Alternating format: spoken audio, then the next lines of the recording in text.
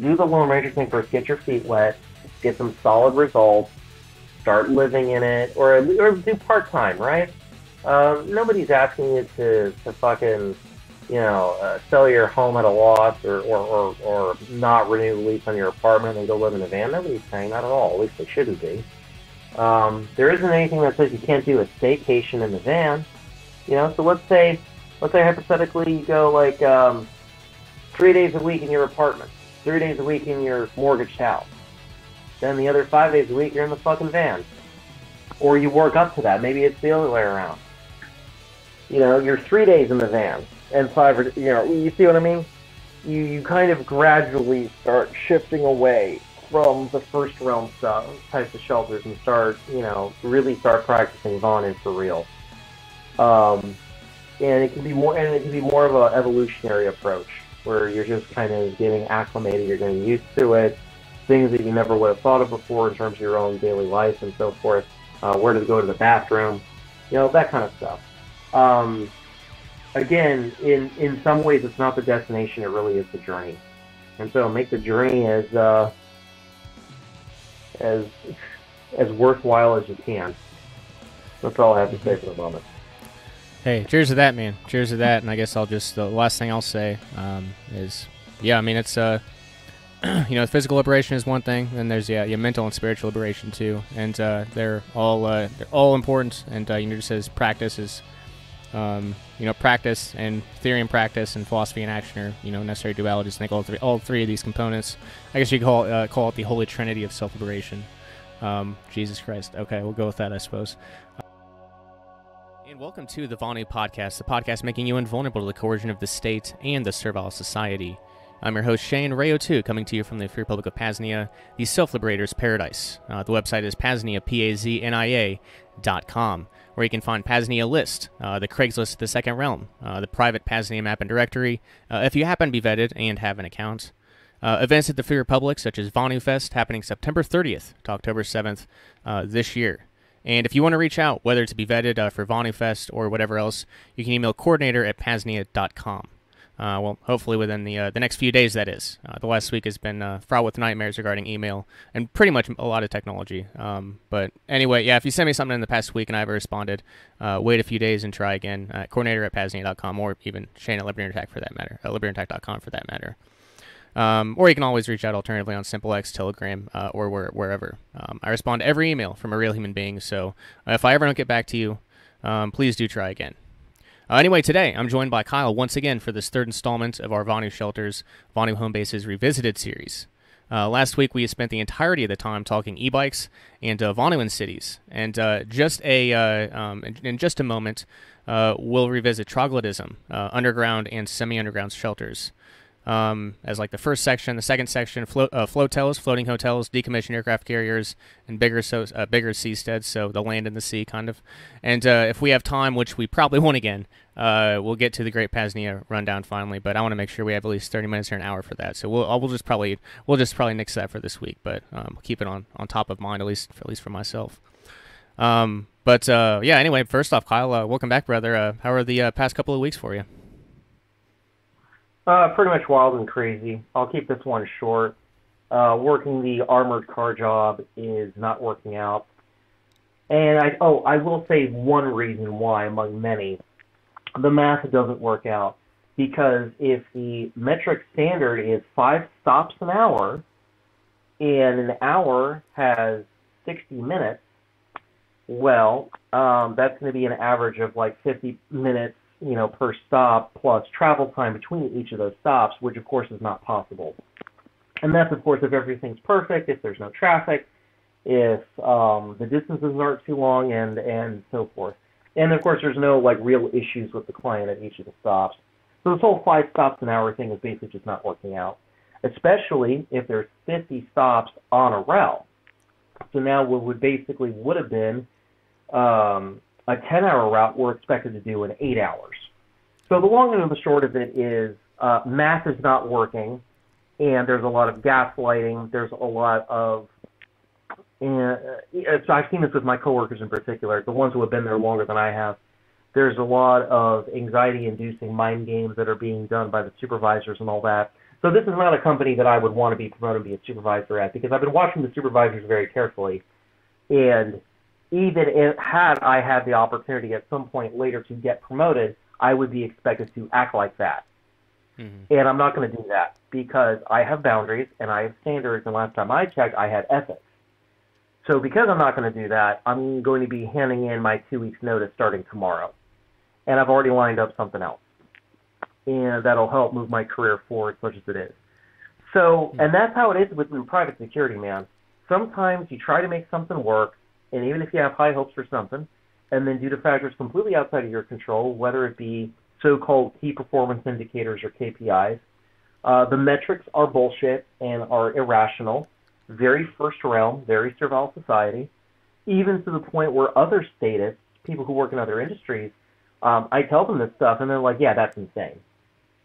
And so, and that's been the consensus over and over and over and over and over again.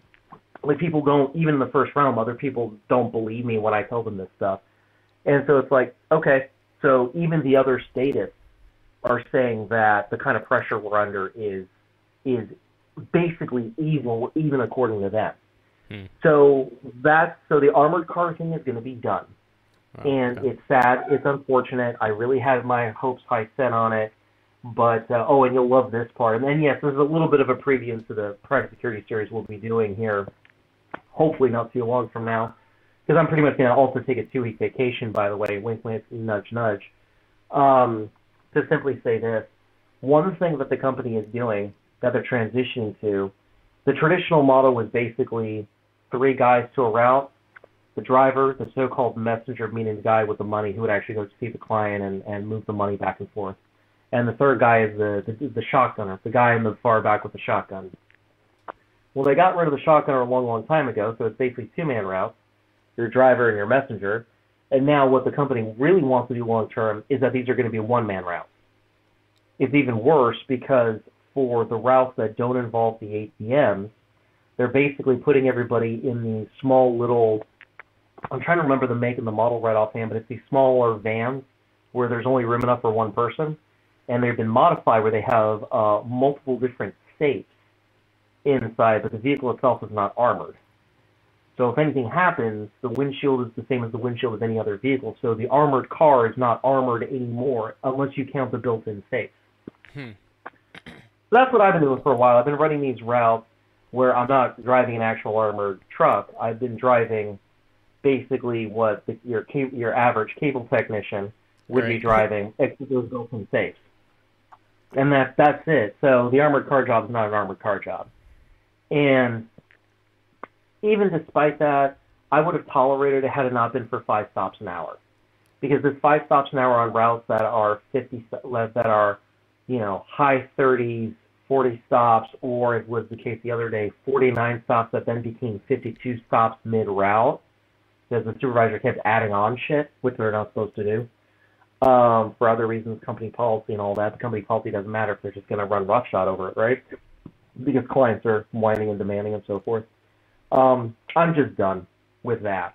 And we'll say the more detailed stuff for the private security series. But as of today, just in terms of time right now, I'm going to be resigning tomorrow, 2 weeks notice. And it's not something I was gleeful about. This is something I do with a heavy heart because I really wanted to go be a supervisor at this company. But, it was theirs to lose. Sure. So, that's all I have to say about that for the moment. Gotcha. Well, I mean, hey, it's to have a couple weeks, I guess, where you can go at a little slower pace than the Servile Society, workload that you've been doing. That'll be good. Little real relaxation too, I hope. Hopefully, but I suppose I guess that's I'm glad it's obviously unfortunate, didn't pan out the way you thought, but hopefully much better stuff and much better future. But anyway, I guess let's go ahead and get to it here. So troglodysm, underground and semi-underground shelters. So in the past, I guess it would have been a couple months, I released all of the stuff from Vonu Life, and I think Preform Inform that I found on troglodysm and semi-underground shelters, that sort of thing. to try to bring us all to get all the material on in one place. Because for me, back in the 60s and 70s, I could totally see why this would not be feasible. Like this would be really, really hard or kind of infeasible, especially with the I guess the standards of Vonu. Obviously, like water issues. If I guess the dichotomy that they battled with in these publications were basically, for the sake of water and keeping your shelter dry, you want to be on top of a hill, but that's like the worst spot, like concealment wise. So you try to find like the best spot you can, towards like a lower spot. But one of the major issues they always had was like with flooding. If you're in Siskiyou where Rayo was, if after spring and the snow melts, nothing's going to be dry. And your shelter is not going to be either. It's going to be flooded out. So I think really the extent that with that major, I guess that that major hurdle as well as time. I mean, it takes a lot of time to dig, and if you're just doing it with a couple of shovels or something, and then even worse is one of the, I think it was Rayo's first structure, Rayo and Dr. Gather's first structure they tried to build. And I think he spent like months on it. She stayed at the van, and he, went out, and walked 5 miles and did a bunch of work on it, and would hike back, spent a bunch of time on it, and then it was discovered. So all that work was for nothing. So I think like those are the major two, the major two problems, I guess, to overcome with the underground and semi-underground structures. But and obviously cave-ins too, which that's not a concern. That's that goes away today by any means. But I think I'm becoming more and more interested in I guess in those prospects. For one, we've talked about it a lot on this podcast, but breakthrough energy technology. Whether we're talking about like a Brown's gas Lord's pump, which would just be basically hydrogen powered free energy, breakthrough energy. It's not a, because you say free, people think price, and when I say free energy, I talk about freedom. But anyway, breakthrough energy technology. So yeah, there's the Brown's gas Lord's pump. You can get water anywhere. So that's a great way. So for whether it's I don't know how this would look. I obviously don't like a dehumidifier situation. There'd be a way to do it if you're committed enough to it. And that's not to mention we had Sky Huddleston on, and I'm pretty sure I'll have to go back and listen, but I remember him talking about one of the applications of his Bork engine, which it's kind of wild, Kyle. It's basically whenever it gets to the point that he gets to, he's starting with small engines like for lawnmowers, but eventually, if you get enough of some of these together, a small amount of these together, you could basically have like a minute, like anyone could basically have their own miniature power plant, like mini power plants worth of energy. So like if that becomes plausible, and I just saw, there's, I guess I won't say anything on that, but there's a lot of work going on that right now. And and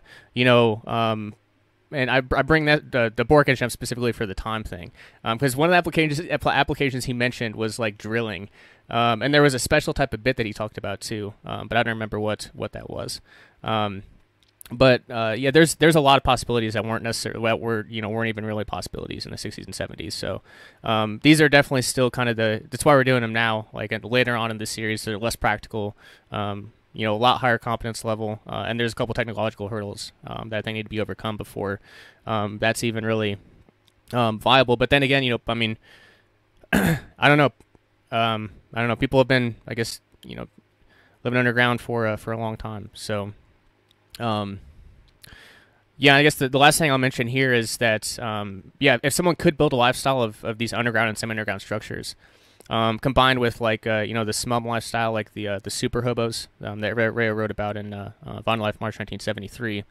I mean that'd be a pretty damn good situation in terms of invulnerability to coercion, really high MTH, but again a lot of technological and competence hurdles. So I don't know. I guess that's my kind of thoughts. I mean, what do you think, Kyle? Well, I'm glad you mentioned the adage about free as in freedom, not free as in absent of price. It reminds me a lot of like the so-called free software movement, where people thought, yeah, exactly. Yeah. This is like essentially the like open source, copy left computer programs and all that would be free of price, and some of them are, but not all of them, because free software meant as in freedom and all that. So there is an analogy there, or at least the same spirit, the same kind of thing there. So when you start talking about more, it's not necessarily more complex, at the very least scaled up versions of shelters. Yes, it is true, Old Man Rayo did mention about you have to have a rising level of competency to match. Otherwise, the MTH, of course, goes back to zero. So once you start getting past, like, houses with attached garages or something to that effect, you start talking less about what the first realm would understand to be like a single-family home. You're getting away from that, and now you're talking more of, if not necessarily a communal living situation, you're at the very least talking about something that resembles less of a house and something closer to like an industrial park, where you could have different rooms, you can have different offices, you can have workshops, but everything is way more spread out. It doesn't have to be particularly confusing or sophisticated. It's just,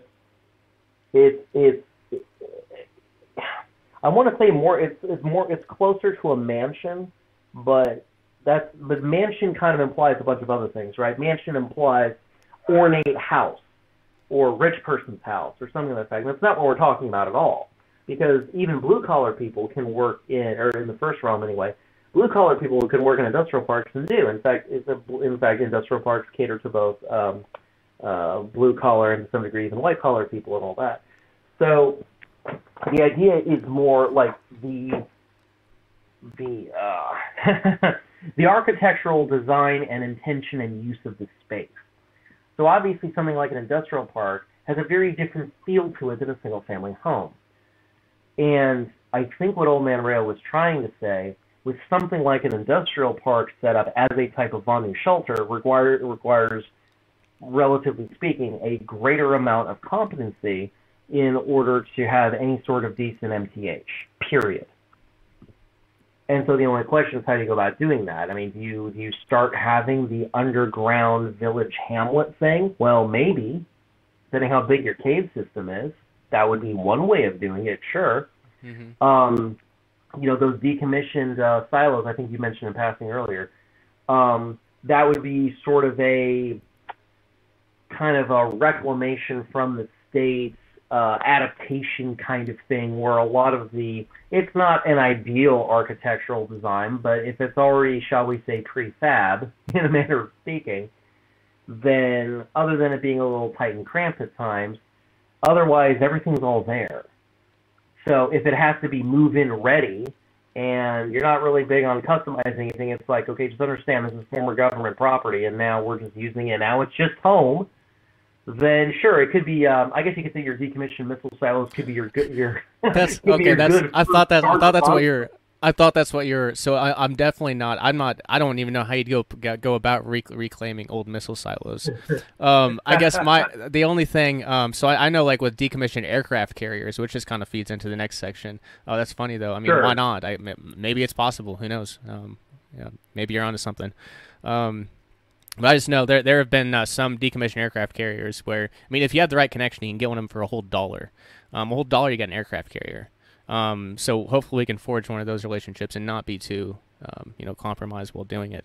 $1 aircraft carrier, it'd be wild. It's like those dollar houses in Detroit. But then the price of something like that would kind of beg other questions about like how bad is the plot? Is she still seaworthy? Like. At some point, there's do you know how to operate the nuclear power on board so you can power it? Because that was one of the I didn't think about that whenever I did it last time. I just calculated the amount of jet fuel or whatever, and it's like, no, they're not operating on goddamn jet fuel. Yeah, but whether it's nuclear powered or otherwise, it's kind of like, can you use it safely to the degree where it doesn't blow up in your face, kind of thing. Yes, so extreme levels of competency. Well, it doesn't necessarily have to be extreme. It just has to be in proportion too, right? So if you let's go back to single family. Okay, actually, hold on. Let me back up a lot. It's kind of like with van nomadism. It's kind of like do you know how to fill up the gas tank with gasoline and do it safely? Okay, scale it up. Let's say you get the equivalent of single-family home and you're in that for a while.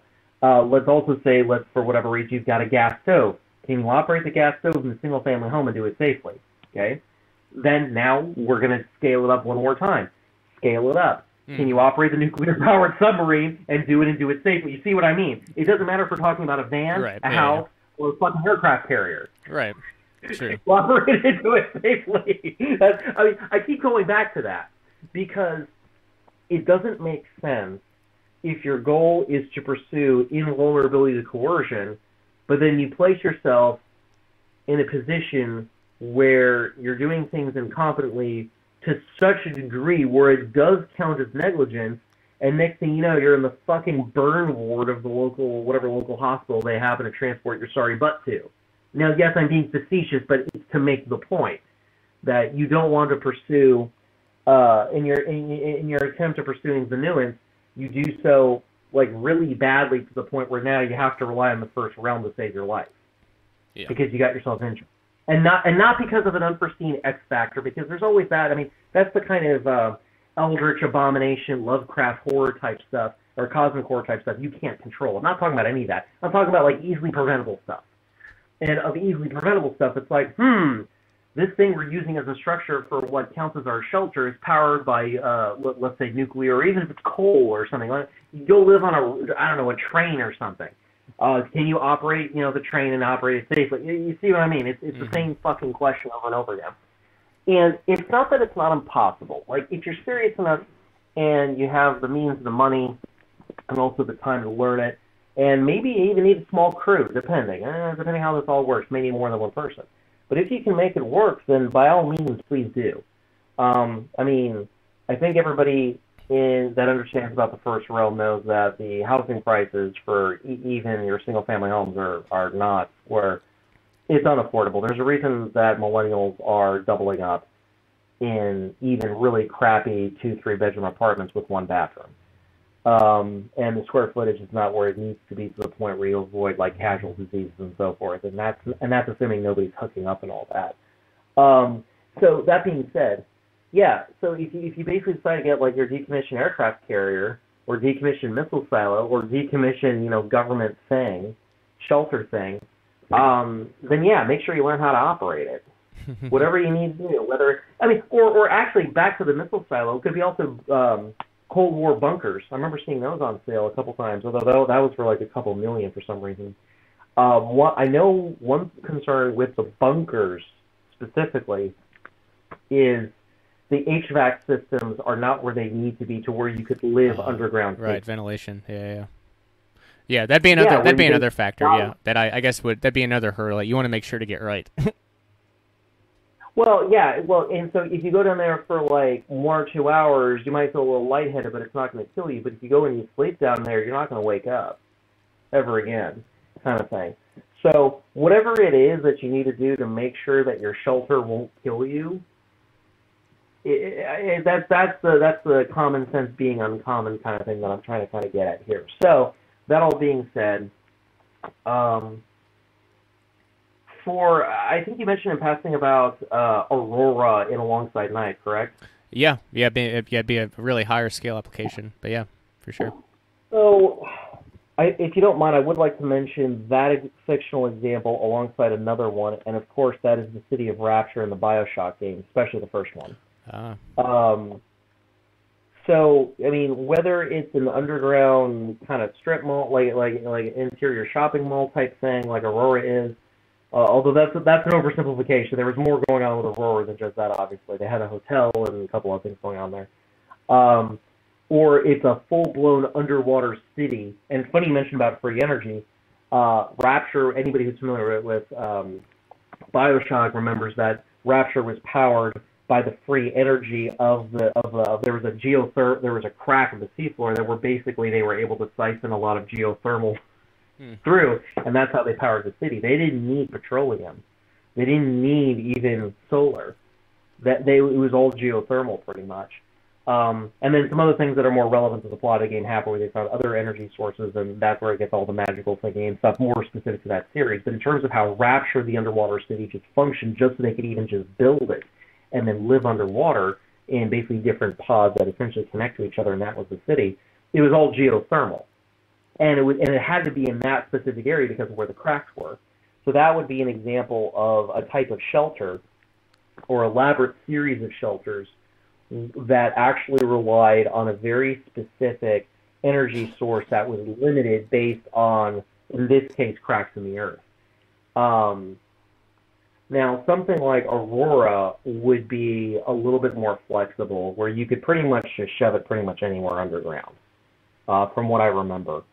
So something like Aurora is a little bit more flexible, it's a little bit more realistic, that you could pretty much do anything with. Whereas something like Rapture is a lot of different things would have to come to play, and then it has to be limited to a specific location. So the MTH of something like Rapture would, even if you did everything right and perfectly, would still be lower than a place like Aurora, because at least Aurora has the movability feature of it.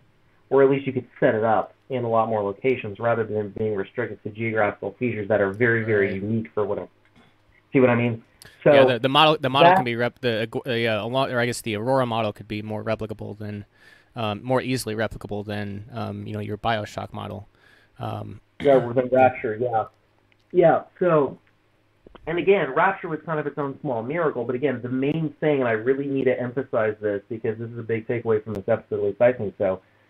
You really don't, of any type of shelter that you're using, you really want to not have your shelter be limited to a specific geographical feature in the earth to the degree that if you were to try and move the shelter, it's either inoperable or wouldn't work or falls apart or becomes a death, or in the case of Rapture, becomes a death trap.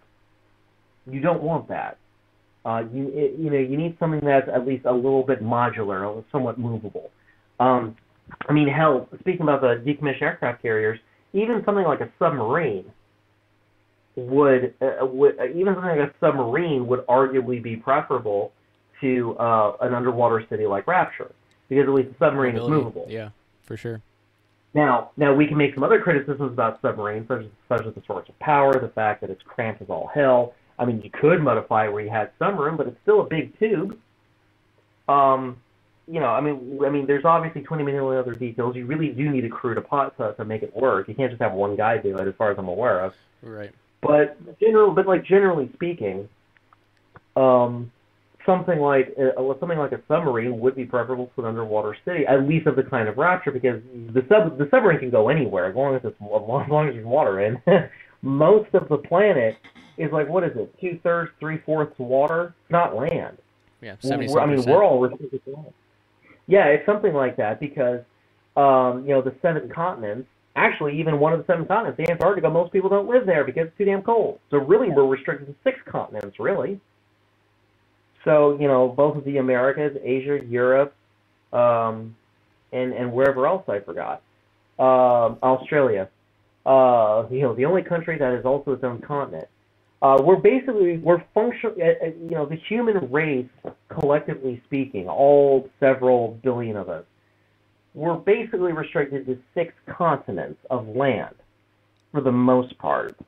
And so if someone were to go try to live on the water, whether it's in the context of minimalist sailboating, whether it's in the context of something like a submarine, or even some sort of city on the water, whether it's on top of the water, underwater like Rapture, or something else, that's kind of a big deal, because now there becomes a very real possibility for expanding out and having actually less population density on the various land masses.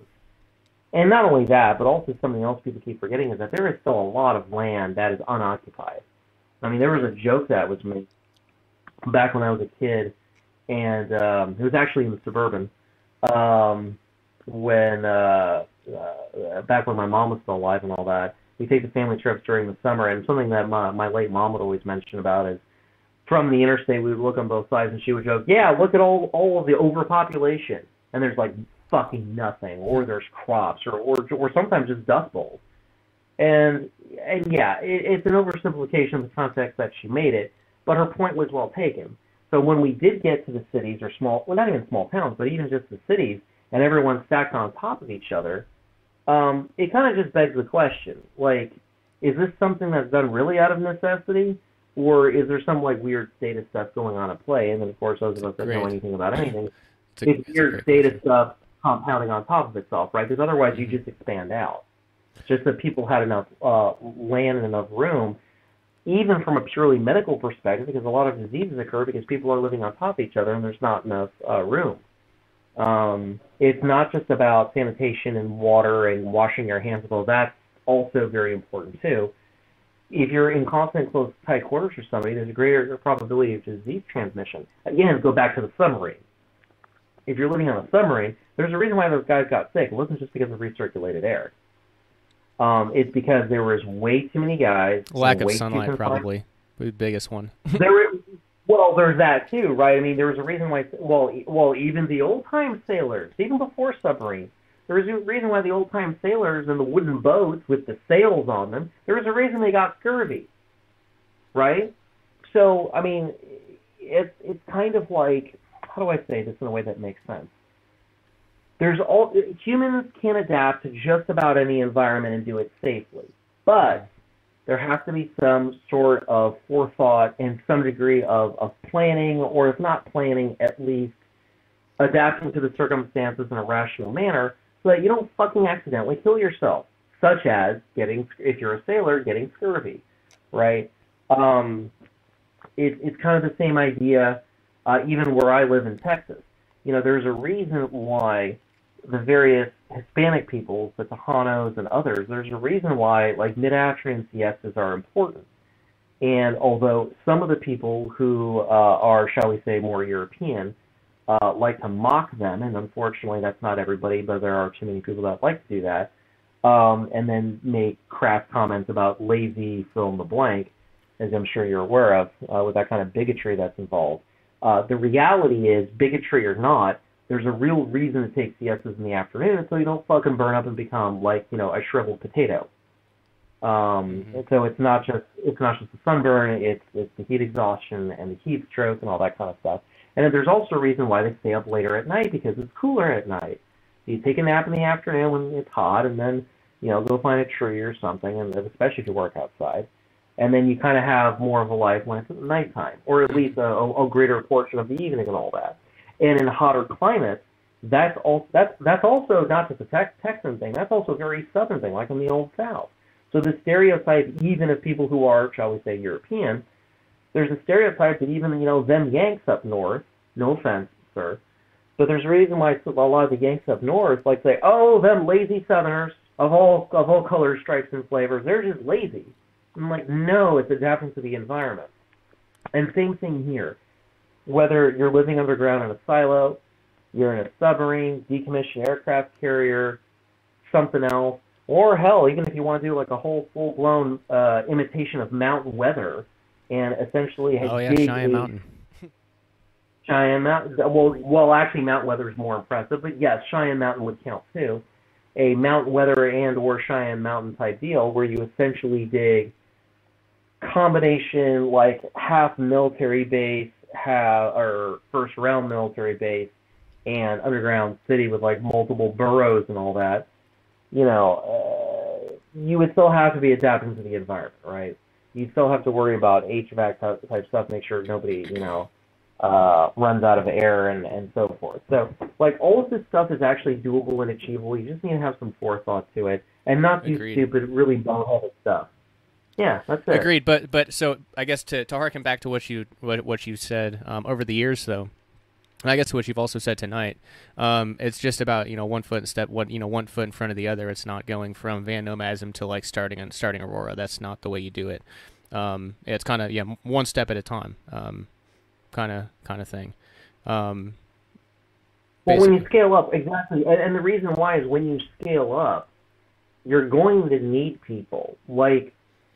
Exactly, and it'll become easier. Yep, exactly. The connections that you need will come across. It's not just that. Like, I mean, I think I've talked to you, I think in private conversation, and this part I will mention publicly. like the importance of mutual aid. And, you know, whether it's been like the people that I've been going to church with lately or whatever else, like if you don't have that mutual aid as a foundational pillar type of thing, then any sort of attempts at scaling up where you need other people to survive in a scaled up Vonu shelter, it's simply just not going to work.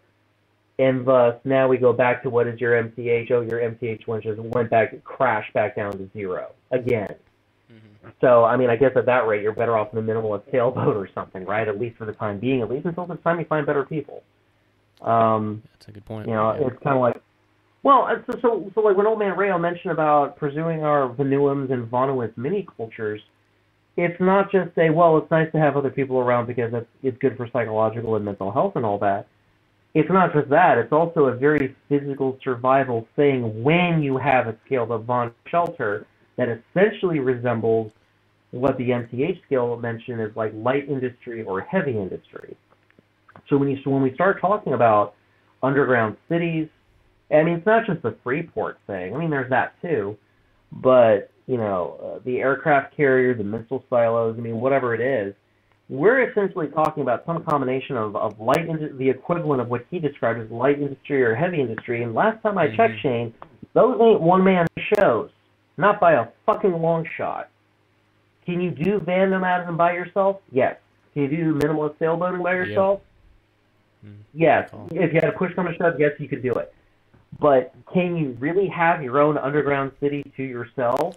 No. Really? No, and you would, no. and only people that are looking for that sort of a thing, that are looking for, you know, obviously you're isolated, you know, individual that wants to live in a cabin, and just live off, you know, basically live in subsistence living. They wouldn't have aspirations for something like this. People that, you know, build towards like Aurora or something like that. Yeah, there's aspirations for community, and I think I mean, yeah. Anyway, I'm not going to speak for everybody, but anyone who goes for these strategies will be looking for that sort of thing. Yeah, yeah, I'm liking the liking the flow of this so far, and we've kind of combined the last two sections here. So I'll bring up. So, for the, so I suppose, let's talk a little bit, I guess, like, well, I don't know if we even go there. I guess, more in context, not like big seasteads, because that's, that kind of gets into the political crusading thing, and not really, like the Freeports or what? Well, I guess it'd be like the Seasteading Institute. Yeah, that'd be like the more modern. But I guess Free Isles, yeah, I guess the Free Isles project was you know, voluntary governance. It was basically anarchy. So yeah, I guess the Free Isles model would be good. You know, would be good. But it comes with its own. If you want to follow the Free Isles model, you've got to. It's very complex when it comes to like corporations and, you know, stake. I guess like actual, not just like the way that I do stakeholders here at P.A.Z.NIA, like actual complex stakeholder stuff. So they're trying to, kind of like what you said. They had a lot of forethought in it, but it just didn't pan out.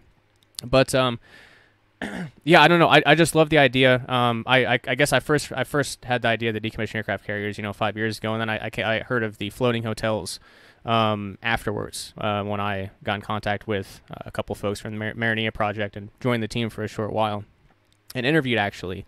One reason I'm not really a big fan of like what is commonly known as seasteading today is because of someone I interviewed on the P.A.Z.NIA podcast who was part of the P.A.Z.NIA team, Chad Rotowski.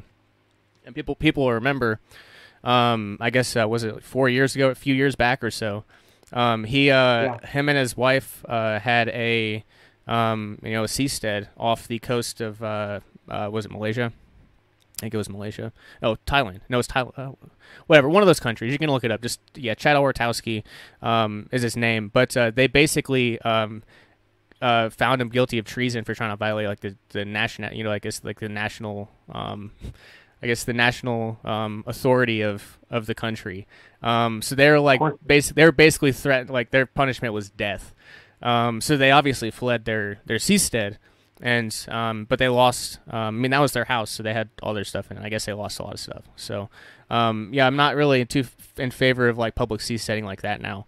but on a small scale, or like not even seasteading like that, but like a floating hotel, and this could easily be turned into a commercial operation too, which is, I guess, was obviously one of the plans of the Marinier project. There's a floating hotel that was going for like 7 or 8 million, and like 100 rooms, big bar.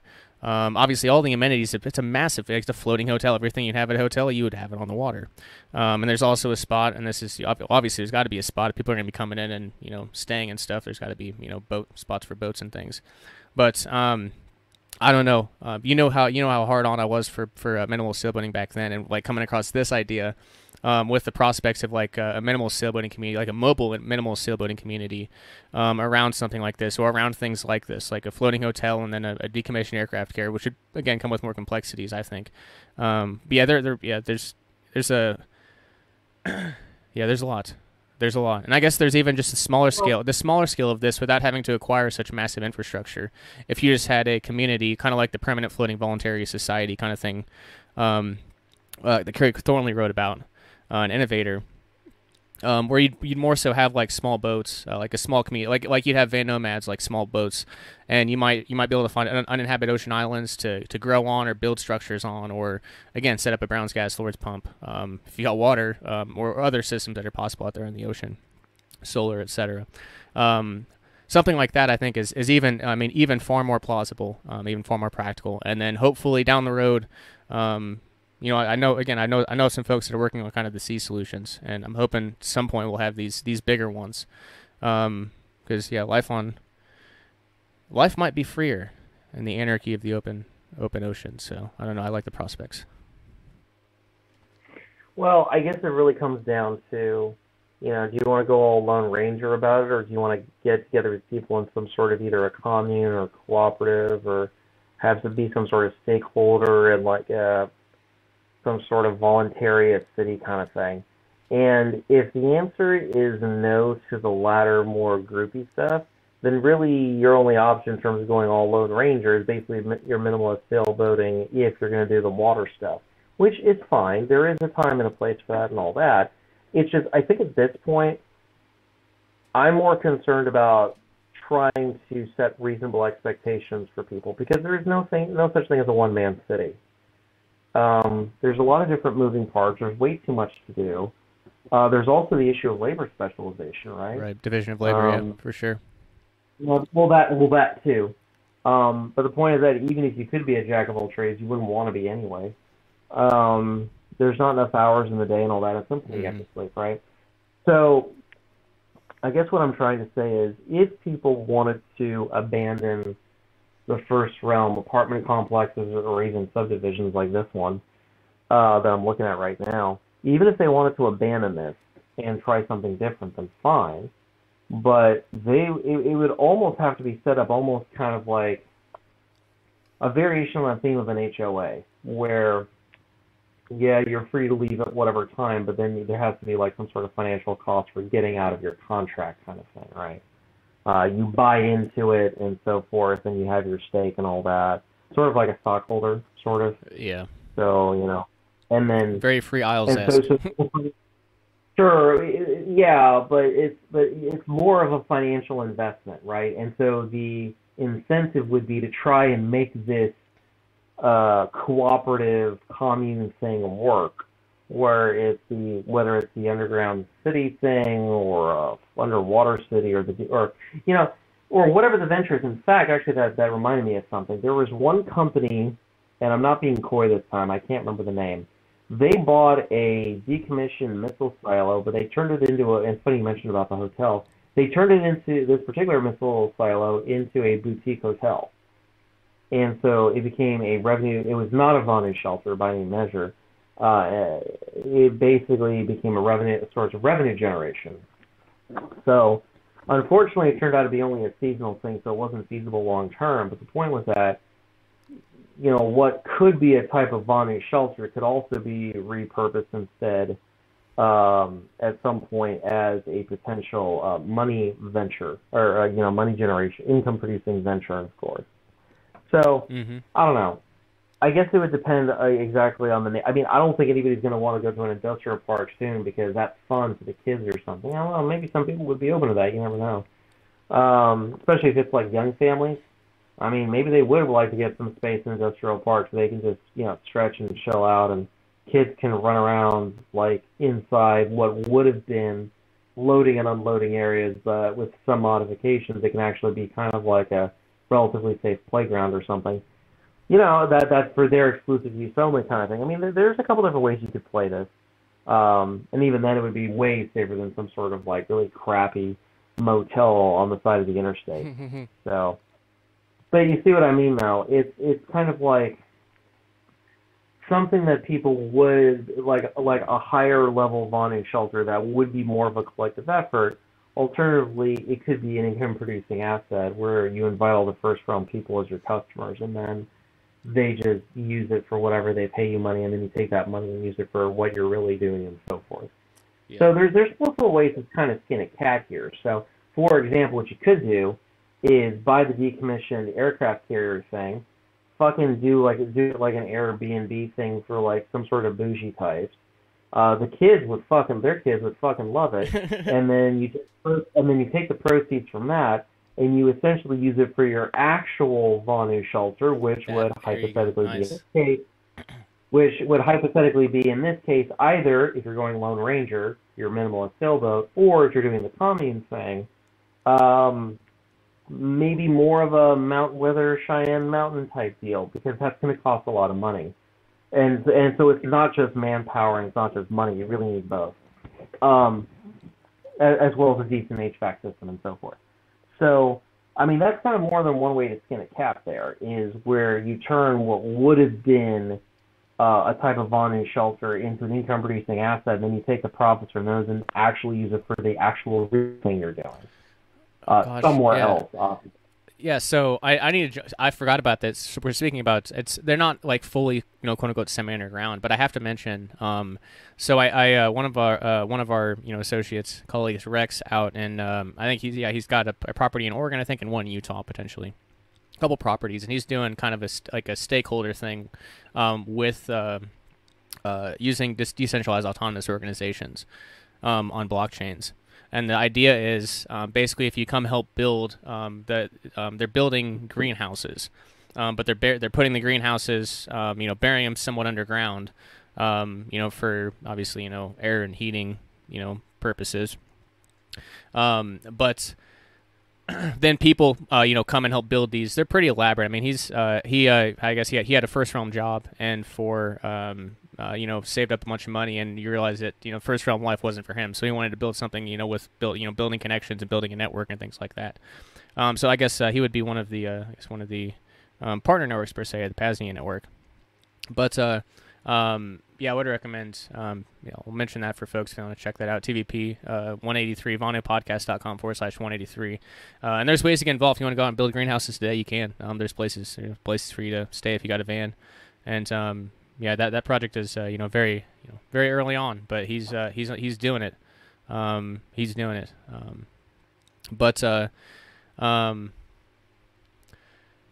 Yeah, Kyle. This is great, and I love that.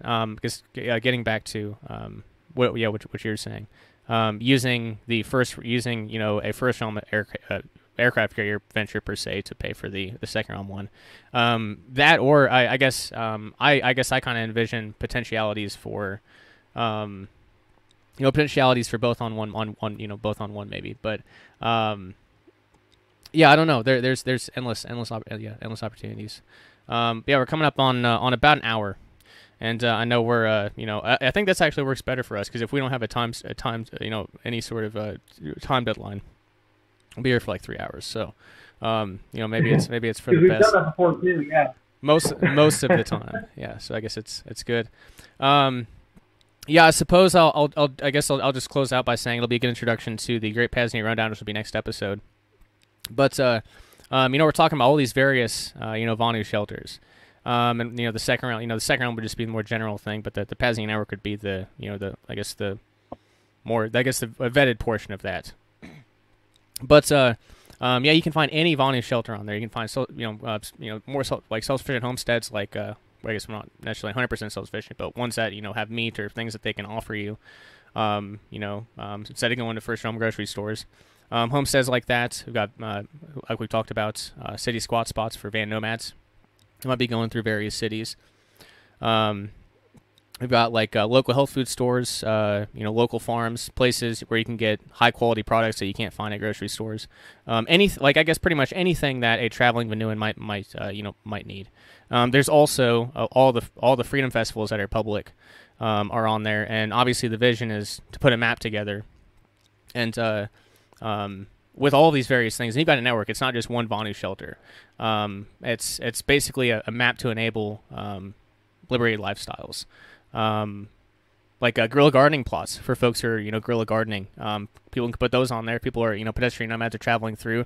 They can map out basically their food for the year or whatever. I mean, there's so many, in all these areas, there's so many possibilities. The only real limitations are your imagination, I guess your lack of imagination. So imagine big and take action, make it happen. So, I'm excited for the Great P.A.Z.NIA rundown. It's been a couple years since I really did any long in depth. Like I've done some interviews on it, and those have probably been more in depth ones. But it's coming together a lot more now. The concrete pieces are coming together, and the first big important piece of infrastructure project. The P.A.Z.NIA.chat isn't working right now, so getting that back up and running is one thing. But I got to find a better. That one only has 1 gigabyte of RAM, and Jitsi needs at least like 8. So that's why it worked fine, but when we get like 12 people on there, it did not function well, and then it makes sense why now. I understand. So I had one solution that would have cost a lot of money, and I wasn't really too happy about it. I would have had to crowdfund a lot more, but I found a much better option, and it's remote Netherlands VPS hosting. Accepts Bitcoin, so it's much more kind of the second realm route that we need to go. So I mean that's a big step. The P.A.Z.NIA map and directory is there, the vetted one, and there's a lot of progress. So I'm excited to talk about it and really get deep into it, and also get your thoughts on it too. 'Cause there's a couple of things, just to tease a little bit because we got a few minutes. There was the mail forwarding service that we talked about. Those need to be on there.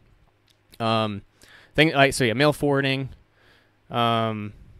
There might have been one or two other things, but there are definitely some services needed. I'm excited to get your thoughts on the entire venture and also your feedback.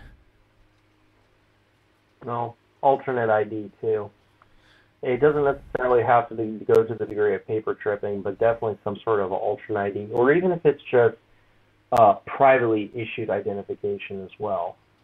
Where there's nothing necessarily quote-unquote hidden about it. It's just parallel to the state in much the same way that, for example, your run-of-the-mill, I'm not endorsing this, I'm saying it strictly as an example, but like, for instance, like a Costco membership card essentially functions almost exactly like a photo ID card because the actual member's name and membership number and photo is actually on the back of the card.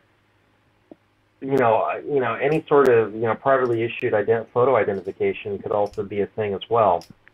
And it may or may not. And if you're doing the free country model, you could do passports, as I'm showing on screen for the fascist tube P.A.Z.NIA passports. This one in particular happens to be Naomi's, Naomi Defense. So nice. Totally authentic. It looks great. I mean, you wouldn't expect it to be a passport for a dog, but. Yeah. It is what it is. But anyway, yeah, man, I like it. Yeah. Yeah, cool. I know you've got another call coming up, and there's certainly always stuff to do around here. But yeah, that was another great. I think very concise and actually not actually it's like a lot of them are, but it was very a lot of powerful information. I think a lot of good thoughts in an hour. I guess next week or next week or whenever we happen to get together again, we'll communicate about that privately. But we'll do the Great P.A.Z.NIA rundown, and it'll be a good time. But anything else before I let you go, brother? Yeah, when it comes to Vonu shelters in general, again, Rome wasn't built in a day, right? I would rather y'all make some concrete, day-by-day, positive, constructive steps towards something like the van, or if you're near body water, go ahead and get started with the sailboat. But for a lot of people, we're landlocked, so van. Do that for a little bit. You don't even need to necessarily live out of it. Just I mean, if you're in an apartment, it's going to be a little bit harder because they tend to, be the so-called powers that be like to crack down on whom they perceive as being vagrants, regardless whether they're actual vagrants or not, which itself is actually a security issue for other reasons. But if you're like living in a subdivision, again, single-family homes and all that, that is almost the ideal environment to try to make the transition from basically single-family homes to van and so forth. So again, I'd rather, or if you did decide to maybe not do van, but do something closer to cabin out in the woods. Again, change. You do it the way that one guy did way back when. I can't remember his name right offhand. But basically, start building a log cabin with a chainsaw. Bradford and Gear, possibly. I think, it was either him or somebody else, but yeah. The name of the book was something along the lines of how to, again, adjusted for inflation at the time, because I think it came out in the 80s, if I remember correctly. But basically, how to build your own log cabin home for less than $15,000, which, of course, you can tell from the amount, does not equate to current inflationary rates or prices. So that's kind of what I'm getting at, though, is regardless of your specific type of bonding shelter, I would rather you all at least do the Lone Ranger thing to start with, so you kind of get your feet wet under you. Even if you want to go do the commune thing later, that's scaled up. Do the Lone Ranger thing first, get your feet wet, get some solid results, start living in it, or do part-time, right? Nobody's asking you to fucking, sell your home at a loss or not renew the lease on your apartment and go live in a van. Nobody's saying that at all. At least they shouldn't be. There isn't anything that says you can't do a staycation in the van. So let's say hypothetically you go like 3 days a week in your apartment, 3 days a week in your mortgaged house. Then the other 5 days a week you're in the fucking van. Or you work up to that. Maybe it's the other way around. You're 3 days in the van and you see what I mean? You kind of gradually start shifting away from the first realm types of shelters and really start practicing Vonu for real. And it can be more of an evolutionary approach where you're just kind of getting acclimated, you're getting used to it, things that you never would have thought of before in terms of your own daily life and so forth, where to go to the bathroom, that kind of stuff. Again, in some ways it's not the destination, it really is the journey. And so make the journey as worthwhile as you can. That's all I have to say for the moment. Hey, cheers to that, man. Cheers to that. And I guess the last thing I'll say is, it's physical liberation is one thing, and there's mental and spiritual liberation too, and they're all important. And just as practice is, practice and theory and practice and philosophy and action are necessary dualities. I think all three of these components, I guess you call it the holy trinity of self liberation. Jesus Christ. Okay, we'll go with that, I suppose. Anyway, Kyle, I'll record the conclusion to this real quick, but I know you gotta bounce out. But great talking, and we'll reconvene when we do. We'll be in touch. Yeah, you too, man. Cheers, brother. Later. All right, guys, and there you have it. The part 3 of Vonu Shelters and Vonu Home Bases revisited with my good buddy Kyle. Always a fun conversation. To close out, VonuPodcast.com is a place to go for all things Vonu. You can find free audiobooks here on the podcast feed. You can find obviously all the full podcast archives, TVP interviews, which are on the main podcast feed now. But interviews of self-liberators doing really, really amazing things. I mentioned that because there's one that's going to be coming out this week. So, really great conversation. Look out for that one and everything else there at VonuPodcast.com. Secondly, LibertyAttack.com for books, bundles, audiobooks, health and wellness tools, Aura's Apothecary, and a lot of stuff. Really, new stuff being added every single week. It seems there's always a lot of additions. But and I'll mention specifically the Pain Liberator, Miracle Muscle Pain Reliever, DMSO, aspirin, colloidal silver water. Truly amazing stuff. Fast acting aspirin is the way. Fast acting localized aspirin is the way that I usually explain it to people. But DMSO on its own would be great. So this is just a powerhouse in the realm of pain relief. So in the realm of pain liberation, since that's the the theme right now. Anyway, guys, thanks so much for tuning in. P.A.Z.NIA.com is the place to go for the second realm, and I will leave it there. Cheers.